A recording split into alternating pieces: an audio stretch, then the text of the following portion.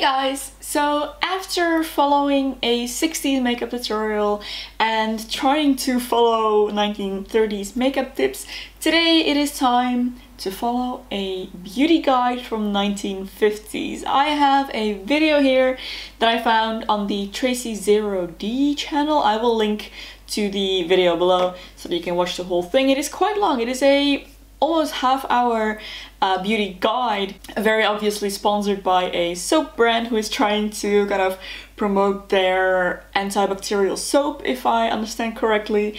But there are some really good kind of contemporary beauty tips in there from the 1950s, and it shows beautifully what the standards were and kind of the rules to beauty back then. So we're gonna watch parts of that together today, and I'm gonna try and follow some of the tips that they give and see how I end up looking if I were to follow 1950s beauty tips. So we're gonna get started straight away. The video begins with a demonstration on how to clean the skin on your face using that soap and kind of a breakdown of the ingredients. This is like a really long commercial actually. So I'm gonna just start off with a little bit of positive affirmation. It's really beautiful. Let's take a look. Look in, and you will see yourself as you are and as you wish to be. Study yourself. For who is beautiful if not you? You at your best. There's no one in the world exactly like you. So why be a copy? Why be just another imitation? Be yourself. Yourself at your glowing best. Body, face, hair. That's the objective of the clean look plan. So the clean look is kind of what they call the whole kind of end result of this. Like what you get if you follow this whole tutorial, you'll get the clean look and be part of the clean look clan, if I understand correctly. She's moving into the whole skincare now, so I'm gonna skip that part. I have taken the liberty of already cleaning my face, not with antibacterial soap, if you don't mind. Study your own needs. You're an individual. Skins differ according to temperament, general health conditions, climate. But always first cleanse and get that blood out. You see, your skin's actually a mirror. It does reflect your entire way of life. What you eat, how well you rest, the exercise you get. Let's go everyday looking glass into a magic world. The clean look plan too starts with you. Look. There seems to be a problem with the sound here. Okay, so luckily this bit of actual makeup tutorial is also uploaded to the Glamour Days channel actually. So, and I know that it does have the right sound there because I've already seen that one before. So I'm gonna move over there and then come back to the clean look video when that's done. But yeah, we're gonna have to move to a different video, but it's the same video essentially. A clean look makeup to bring out all your natural feminine beauty. Makeup is a study in itself. You'll want not only to know how, but when to use it. For instance, you wouldn't anymore go to school wearing mascara and eyeshadow and lipstick than you would go to school wearing an evening gown. Oh, whoops! Okay, listen up girls. You are not supposed to go to school wearing mascara and lipstick. Okay, so apparently the thing to do is to cover your head with a towel when you go to do your makeup, which is interesting. I love how in all of these videos there's like this professor looking guy doing the actual makeup, so let's move on. Consider first a foundation. Foundation are bases which go on over throat and face to add a texture and color tone. Whatever the type of foundation, smooth it into the skin. Blend and keep blending till the foundation is completely unnoticeable. Alright. I can do that. They're using a creamy formula it seems, but I'm gonna use my liquid here and they are definitely applying it with fingers. Which I have to say, for things like foundation, it really is easiest to just apply with your fingers. I used to do that for years before I got good makeup brushes. Not sure how I feel about having foundation on the palm of my hand, I have to say. I guess if you're a soap brand, you're gonna want me to clean my hands afterwards. Did I do well? To choose the right color, study yourself. Your total coloring is strictly your own. Experiment on your face to find the right foundation color. Pretty sure I have If the your right skin color. tends to be sallow, try a foundation with some pink in it. For a skin that tends to have too much color, use a light foundation to take away some of the color. But whatever you do, don't use your foundation as a thick mat. No matter how thickly you put it on, That's my you girl. can't hide a badly cleansed, broken-out skin. And a thick foundation emphasizes wrinkles, makes for an unattractive, unreal look. Put on lightly, blend, and keep on blending. Sorry. Now to the question of rouge. Rouge is a tint, not a paint. Use lightly and blend it on. I really need to get my hands on some cream blush for these vintage videos because they're using them all the time. But last time when I did my 30s video, someone in the comments commented something which I was like, how did I not come up with this? And that is that a perfect cream blush is a lipstick, actually. And I have been using lipstick as blush for years, so I don't know why. Again, I didn't think of that. So I'm gonna use that. Are there any rules except for not applying it too heavily? And slightly below the bone under your eye. Again, blend and keep blending. All right. Upwards, and you add sparkle. Rouge, unblended into the skin, used heavily, makes you look older. If it's noticeable, it's badly used. This is true too with accenting eyebrow color. Oh, wait, The I'm not eyebrows- ready for eyebrows yet. If noticeable, it's badly applied. I like that philosophy for face makeup. I do tend to agree with that. So let's keep it nice and subtle. You know, I actually do feel like creamy blushes look very pretty and natural. So, alright, eyebrows it is, right? Frame the eye, not to be noticeable Pencil. in itself. So again, Just subtlety. accent the natural look. Subtlety is Sketch key out the here. line of each hair in the direction in which the hair grows, beginning with the line parallel with the corner of the eye, blending at the end of the brow. Don't let the end of the line droop. Oh. Now, brush the hair up with a Wait. dry brush. Following the little hair strokes. Alright, so a clean brush, right? I have a spoolie, hope that's good enough. Now, brush the hair up with a dry brush. Oh. My hairs won't stay up. And then, taking a small comb, turn down the tips of the hairs. You'll have a beautiful, clean line. Oh, I get it, yeah. Eyeshadow is also an aid to eye beauty. Choose a color that brings out your own eye color. Blue for blue eyes. Using just a bit of the shadow in your finger, begin tracing the line as close to the lid edge as possible. Here, green is used for hazel eyes. I have hazel eyes! Green it is!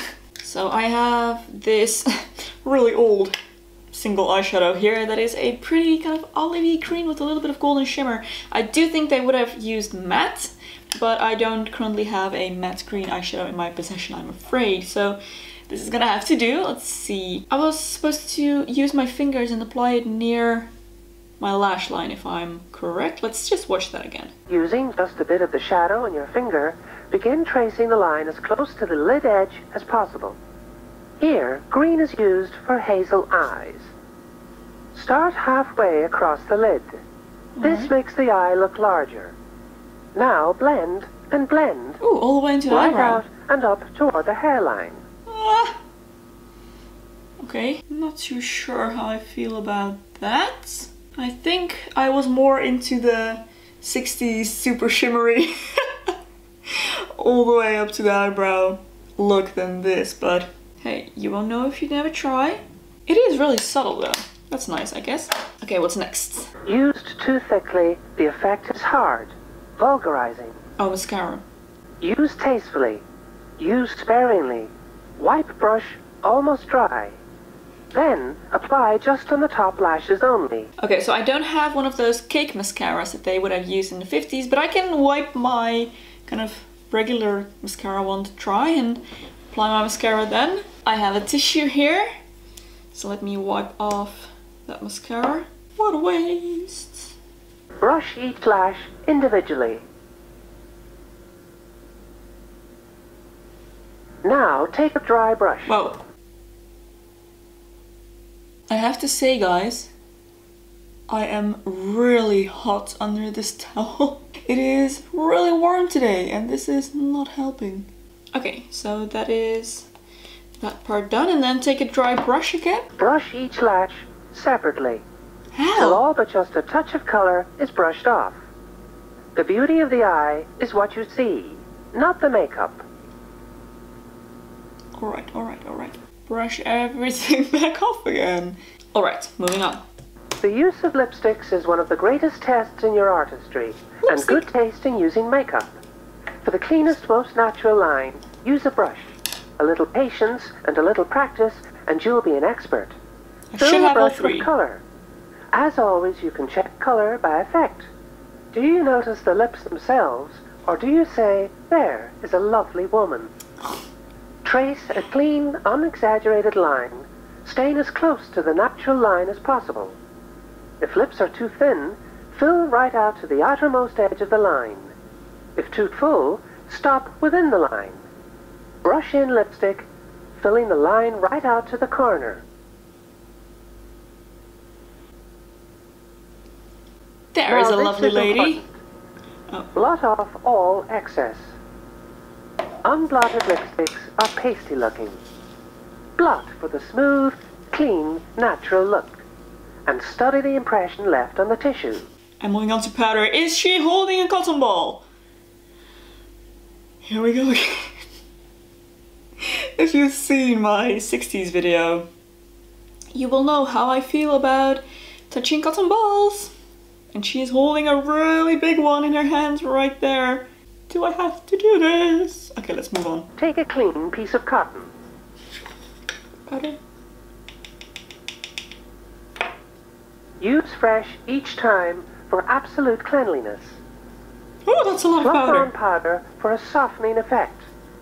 And then brush and brush off. Wait. No, I'm gonna have to brush with the cotton ball. You know what? I'm actually really glad I don't live in the 50s. Even if it's just for this. Oh, cotton! Okay, and then brush it off.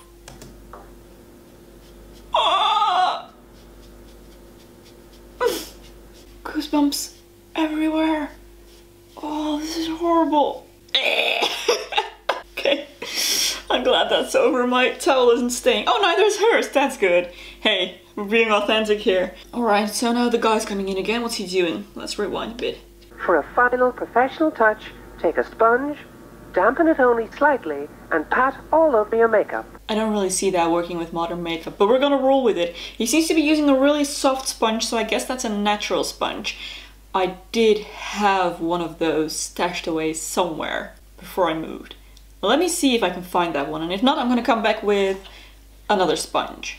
Found it! Natural sponge!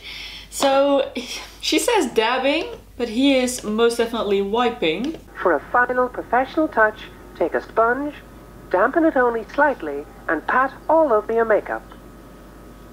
Very gently though. This does actually look nice. I think this has a similar effect to spraying with a bit of water or a fixing spray like we do nowadays. It looks, yeah, this does actually look really nice. And it didn't wipe off my makeup, so that's good. Probably because I used like a whole thingy of loose powder. Okay, so this is where the Glamour Days channel ends, but this video continues. The final freshening for that natural, clean look. Now look at your... Step 1 of your 1, 2, 3 clean look plan completed. Your face heat clean look plan, not clan. Wow. Its shining beauty naturally emphasized with a natural makeup. Can I take off the towel now? Please? Safe beauty that is a beauty of natural health with a clean look makeup. Alright. Beauty. Okay, so then moving on to the bath ritual, I think I'm gonna skip most of that as well. For final body cleanliness, remove unwanted hair by waxes, a cream removal or a razor as you please. Since the soap leaves only a faint clover fresh aroma, it doesn't interfere with your using your own cologne. But as in face makeup, so in cologne, used to emphasize natural freshness, not to mask. I have that brand of cologne. Pretty sure it is the original type. Wait. I have the 4711 cologne. This is a special edition, new kind of edition, but the scent is mostly the same as it has been since the 18th century, the 17th century? I'm not sure. I do know that it's really, really old. My grandmother has been using this her whole life, so it reminds me of her. But yeah, it's a classic scent. So let's put this on and be super authentic. She used a lot, so let's use a lot. Oh, I love this scent. Okay. By the way, in case you're wondering, my special edition has a little bit of lavender and thyme in there, but it is mostly just the original scent. Oh, the towel's off. Yes. Body immaculately clean? How about the line of your figure? You get a lot of exercise every day. You who go briskly about your dusting. You who walk swiftly to work or school. But we promised you shortcuts. All you need to do to maintain a good figure is to be swift about your dusting. Be sure to dust. Dust all the time. And do your cooking and your cleaning. This is actually a 50s video, so can't blame them. And I have to say, mopping the floors is a really good exercise. So what other tips do they have? And here's one quick 5-minute method to achieve beautiful posture, which immediately gives your figure a good clean line, makes you graceful, and is an exercise in itself. Stand with your back against a wall. Place the back of your heels against the wall. Pull hip muscles together, tightly. Push forward and up, right up against the hip bone. See how that flattens your stomach, straightens your spine, and with just this straightening, you take as much as 2 inches off your measure.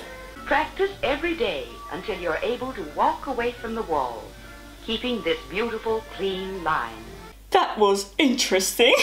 Moving on. I do believe they have some hair tips here as well. A graduate of step 2 of your clean look plan. Body clean, body line clean.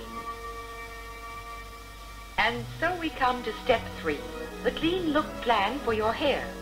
No matter how perfect the rest of your appearance is, the effect will be spoiled if your hair isn't radiantly clean, alive. As in skincare, the 2 most important factors for scalp health are cleanliness and circulation. Hair, the roots of the hair, are as living as body and face skin. Blood must be kept circulating through them, particularly through the roots, the scalp. If the scalp isn't kept clean, stimulated, hair can't be beautiful. To keep your scalp healthy, every single day brush and keep brushing. Not just your hair, but your scalp. Get that blood up in your scalp. Push the dirt off. 50 to 100 strokes. Brush from the back of the neck to the hair end. 100 times! Then the hair will shine. Oh my god! Start brushing with clean brushes. 100 brush strokes every day. That is bound to make my hair super greasy. Will you excuse me if I don't do 100 strokes of brushing right now? Really getting into that scalp here. Although I have to say, we still do scalp massages to kind of promote scalp health and like hair growth and things like that. I mean, there must be some truth to it. I just don't really believe in 100 brush strokes. That seems a little bit excessive. But I do know that ladies with very long hair tend to brush their hair a lot, and so do girls who don't use shampoo, so like no poo method. They brush their hair to indeed pull down the oils from the roots to the ends of the hair. So I know that some girls still use this technique and it does work for them. I'm not sure if it would work for me and the current state of my hair, so... For sweet smelling hair, wash hair once a week with this 87... Once a week, guys! They wash their hair once a week. I think it's really funny how that kind of changed with the decades to having to wash your hair daily, and now we've gone back to kind of washing less, once a week, and then 100 brush strokes. So I guess it is pretty much no poo. Except for that one time a week. Okay, so when the hair is washed.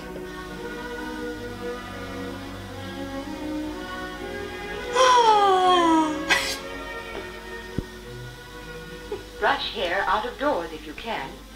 Brush it dry after washing if possible.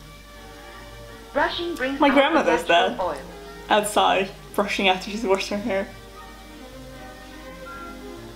And it doesn't take greater elasticity, a true vital look which makes I everyone need more that beautiful. curling magic. Coming out of the shower, hair Be washed, sure and to then brush around curls. the base of the neck and to the ends of the hair. To get the best effect from brushing, bend your head down so that you get a flow of blood into the scalp. Brush with full strokes right to the ends of the hair. Upward and outward. Feel the blood tingling in your scalp. Oh yeah! That's Look at clean her look being brushing. all excited about Your brushing her hair hair. becomes a Aww. shining new beauty. Oh, I love And this. now you're ready for a checkup on just how clean the line of your hairdo is. Yeah. Hairstyle must suit you. Woohoo! And in makeup, start by studying you. Here the line is too severe. It should be softened, thus softening the whole appearance. But note that the line is being kept simple. Oh, I liked it better before, I No have to masses say. of curls. No draggling of hair around the neck. The important thing is lines, not curls. Simplicity is the greatest beauty. The simplicity of shiningly clean hair, set in the way that best fits your face and activity. Here, the hair is a shapeless bush. So first, it is pulled simply back from the face, giving a clean, simple, youthful look. Oh, there's a great tip for my failed brush out that I did a few weeks back. Could have just done Hair this with can be it. used too to reshape the line of the face. Because this forehead is high, a softening bang which also shortens the face length is used. I like that. That's cute. And there you have a simple hairdress, so simple you can take care of it at home. Clean in look, the line clean. A hairdress that brings out all the best lines of your face. Aww. Tight little corkscrew curls all over your head make it look cluttered, messy, and make you look older. No hairdress that can't be brushed is a good hairdress. So brush. Do you hear that? Everybody who keeps telling me off for brushing my curls? Take a good listen. Let's play that again. No hairdress that can't be brushed is a good hairdress. So brush and comb your hairdress into place. Couldn't Into agree a more. halo around your head. Clean and simple. No tightness, no frizz of curls. Just a fine, clean, shining line.